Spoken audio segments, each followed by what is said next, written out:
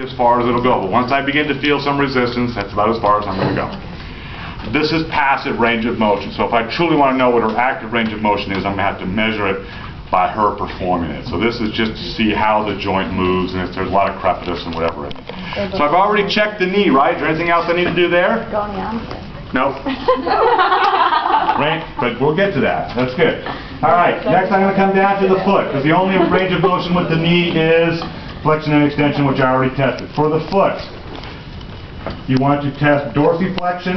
So I am going to push up and dorsiflex the ankle. And now I am going to plantar flex the ankle. I am doing the movement here. Dorsiflexion, plantar flexion. For the next phase, you want to check inversion and eversion. Place the heels of your hand on either side of the calcaneus. And I want to apply pressure with my outside hand and relax my inside hand to allow the ankle to invert. Okay? I then want to apply pressure with my inside hand, relax my outside hand to allow the ankle to evert. But all my pressure is back here on the calcaneus, not up here on the foot. If I do this, what am I doing? I'm inverting the foot. There's almost no movement at all taking place in her ankle. It's all taking place in these bones right here. So grabbing it up here and doing this is not inversion.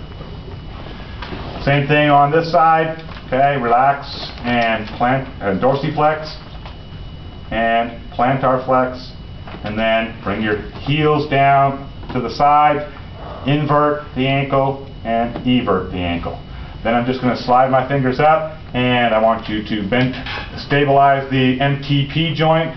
Ask the patient to bend their toes as far as they can. Good. Straighten your toes out for me. Good. And same thing over here. Bend your toes and straighten them out. Good. And relax. Last part of the examination is actively performed, and there's two ways that you can use your goniometer. You can use this to measure the range of motion through the range of motion, or you can ask the patient to bend your knee as far as you can, for me please, and with this aligned with the femur. Has to be in alignment with the femur. The head of the goniometer, the scale, should be over the femoral condyle laterally, and then you just bring your dial down until this lines up with the line of the fibula, and you measure that angle, in which case, in this particular case, it is somewhere around, I can't read it, 140. Okay, 140 is normal. Questions on the goniometer? That's all you do. Just move it. If you were going to check it on this side, sure. Okay, go ahead and bend your other knee for me. You only have to do this.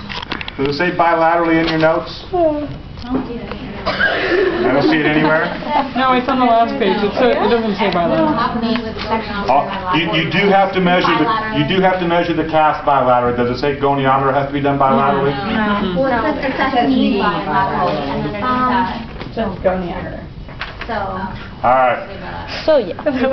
We'll assess it. If you do it nicely on the first one, you may get deferred on the second one.